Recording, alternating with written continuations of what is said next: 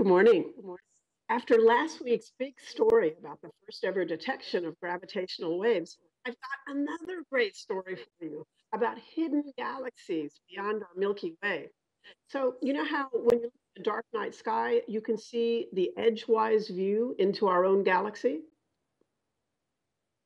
Well, you can see that because our galaxy, our island of stars in space, is flat like a pancake. And it's so crowded with stars and dust that astronomers can't see through it at optical wavelengths.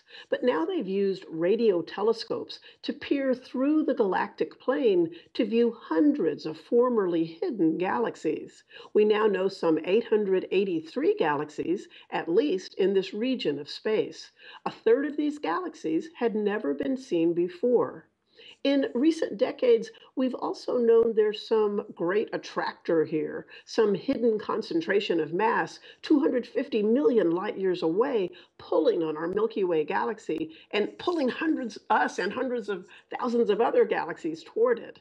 Knowing about these hidden galaxies sheds light on the great attractor, these astronomers say. Here's a cool story about scientists going to Tibet this summer in the search for life on Mars.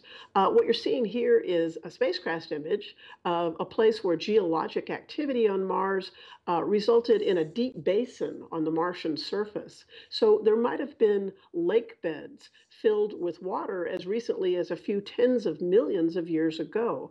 And those might have been places on Mars where life could have gotten a foothold. So that's before we go on, notice the arrows near the top of the picture. They're pointing to ridges that might have been formed in these ancient lakes as sediments pushed outward. And so that's where Tibet comes in. They see similar ridges around freezing lakes in Tibet. And that's why researchers will visit Tibet this summer. They want to investigate frozen lake beds high in the Himalayas, and they say that they are possible earthly analogs to what might have been habitable lakes on the planet Mars.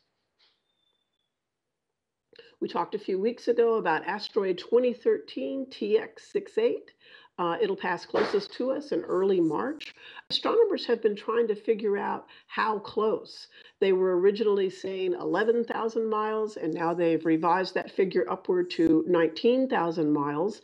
But both estimates bring the asteroid inside the orbits of some satellites.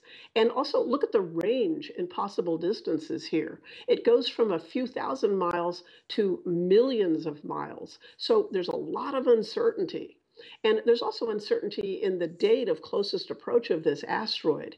It could be anywhere between March 5th and March 9th. And here's why astronomers are so uncertain about asteroid 2013 TX68. It's because the asteroid is coming at us from the sun's direction in our sky. And astronomers have said all along that that's a blind spot in our study of close passing asteroids. They can't see the asteroid now. They can't track it. So they know it's there based on just a handful of observations that were made in the year 2013. So it's exciting. Astronomers do say there's no danger of an impact, but this object is an interesting study in how much we don't know about some close passing asteroids. That's all for now. I'll talk to you Thursday.